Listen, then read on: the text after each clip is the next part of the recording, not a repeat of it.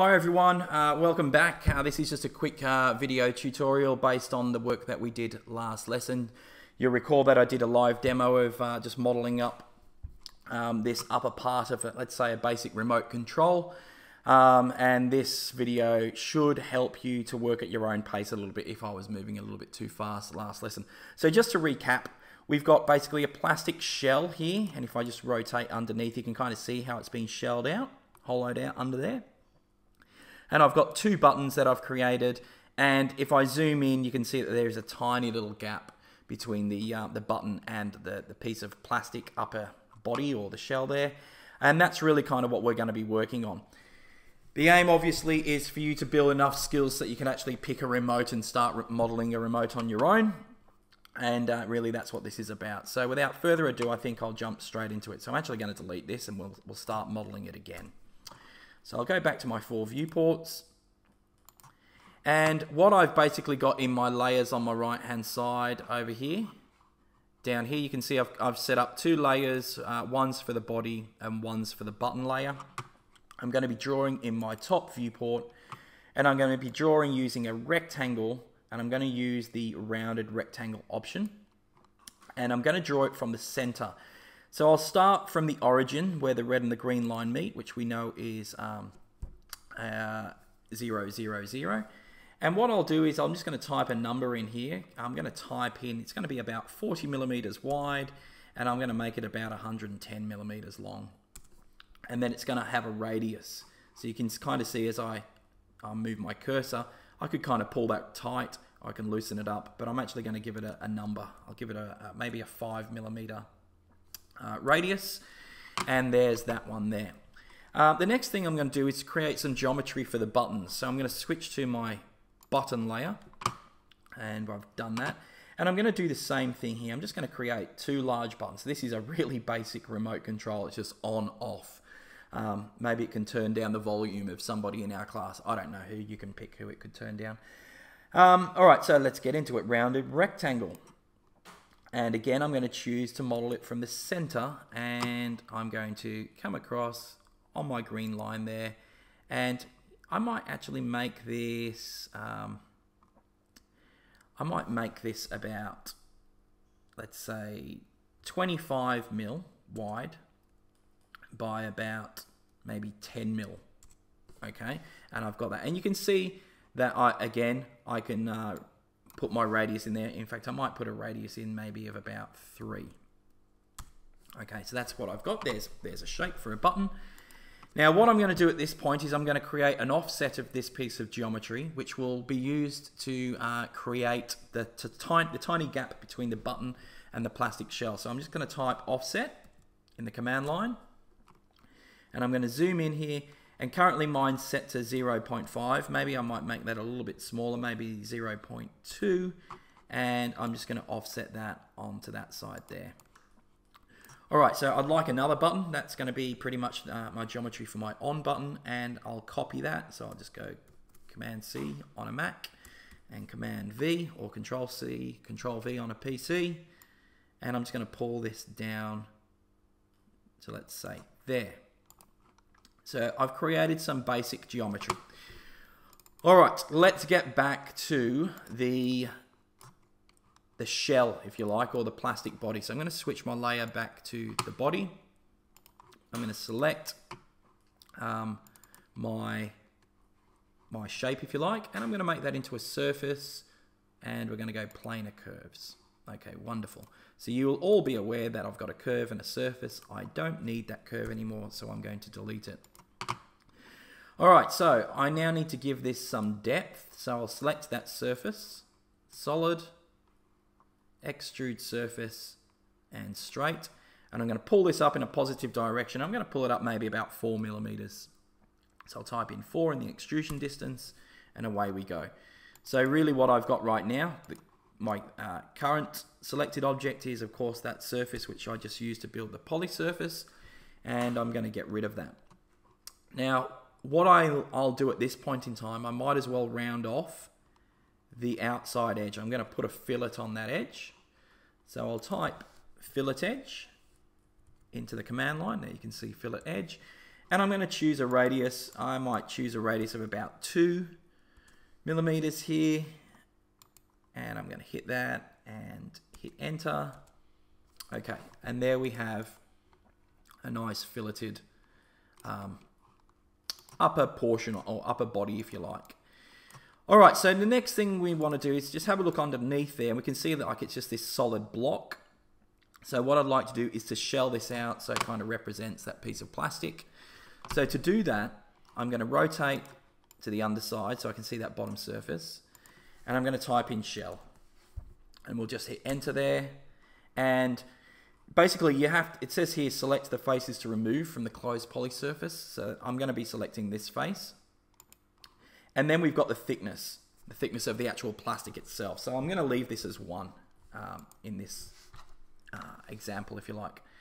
All right, so I'll hit done.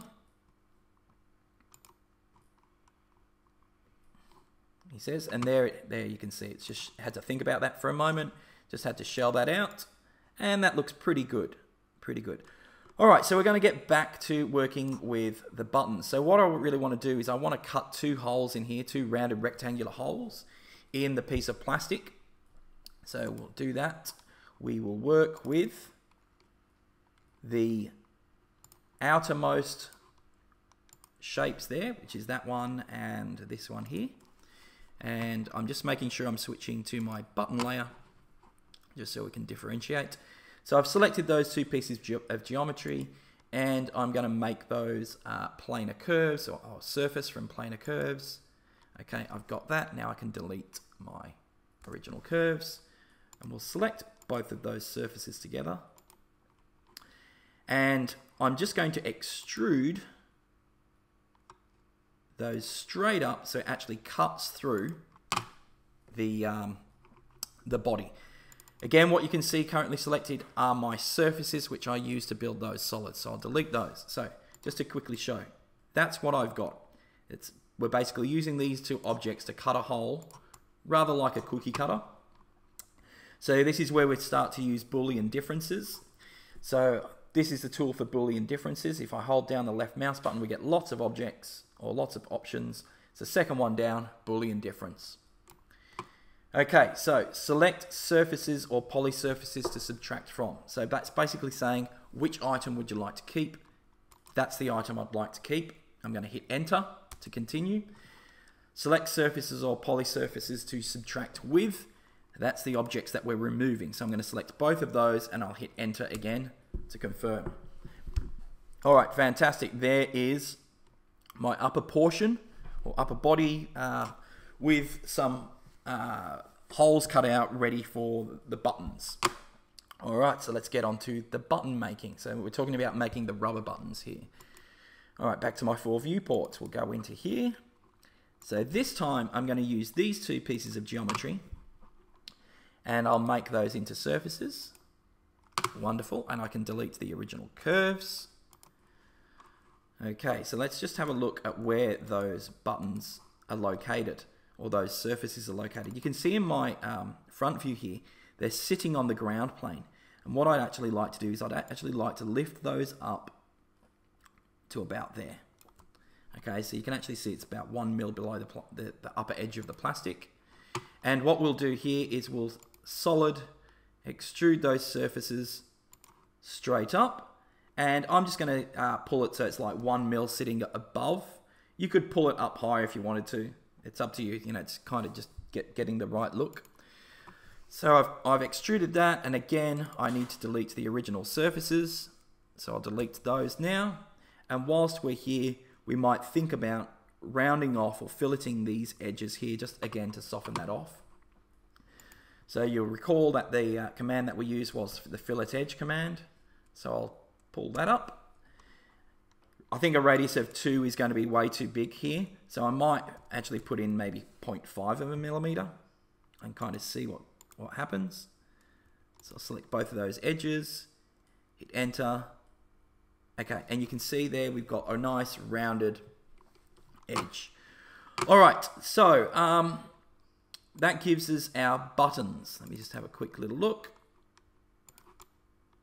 And if I zoom in, you'll see there's a tiny, tiny little gap there, which is perfect, ideal. All right, how are we traveling for time? Just about the 10 minutes mark. We'll probably get this done in under 13 minutes. All right, so the next part, what I want to do is I want to write on and off on these buttons. So I've actually got another layer set up here for text. Okay, and what I'm going to do in my top view, I'm just going to use the T tool, the text tool here. And when I open that, you basically type the word that you want it, or it could be a number. I've just typed the word on, and I've actually got on mine, I've got Helvetica bold. You could choose whatever appropriate font you think is appropriate. And it's very important that you've got it set as curves, and obviously you want to group the objects. That way you're not moving O and then you're moving N, so they'll move together. Now, one thing you do want to pay attention to is this here, the text height. So if I look in here right now, I've got like 1, 2, 3, 4, 5, 6, 7, 8, 9, 10. So it's basically got like a 10 millimeter height there. So I could maybe up that. I might make it maybe 6 millimeters. And I'm just going to click on OK. Okay, and there you can see it. Okay, now I'm going to live with this for the moment, I think. In fact, you can kind of see how I'm kind of snapping to the grid there. What I might do is just turn grid snap off and just kind of finesse that by eye to about there. So I've dropped that. I'm going to turn grid snap back on. Okay, so we might do the same with off whilst we're here. Text, we'll type off. It's going to be the same, and I'm basically going to position that where I'd like that to be. I'm going to pretty much drop that about there.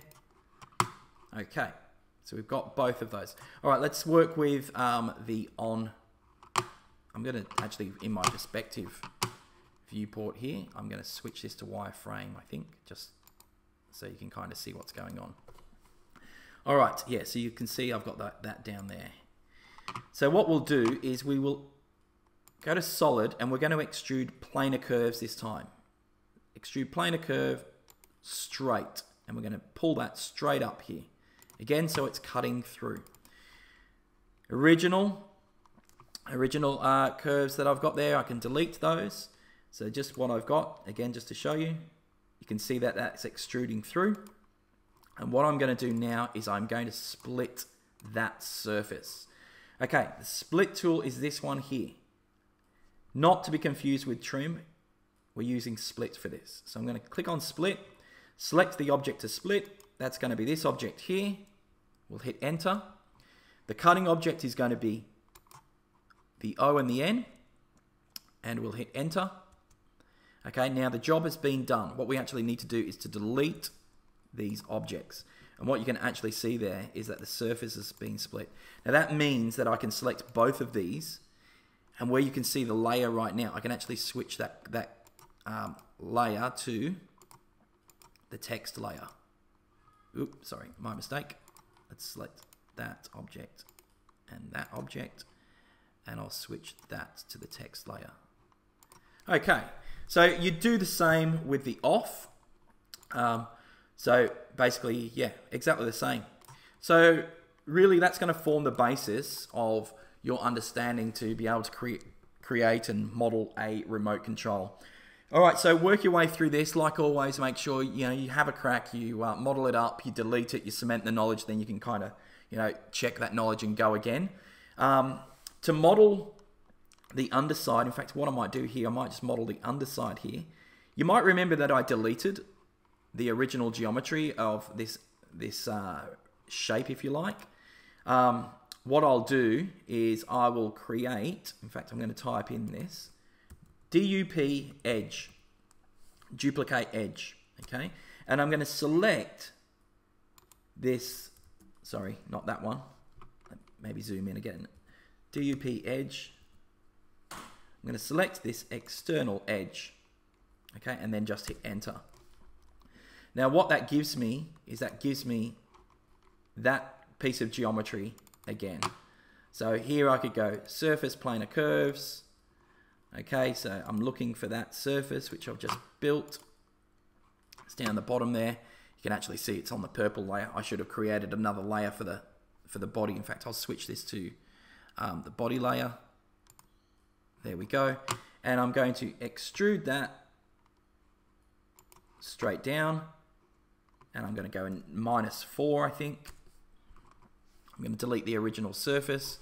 By the way, you can see it's flipped back to being on the text layer. I'm going to switch it back to the body, and that's because I've still got text layer active here, so I'll switch to body. All right, and what I can do here, I can fillet this edge. So we'll type fillet edge. I think I had it set to 3 before. I'll select that outside edge there. We'll hit enter, and hey presto. Now, what we'll probably find here, I'm just going to hide this object by typing hide.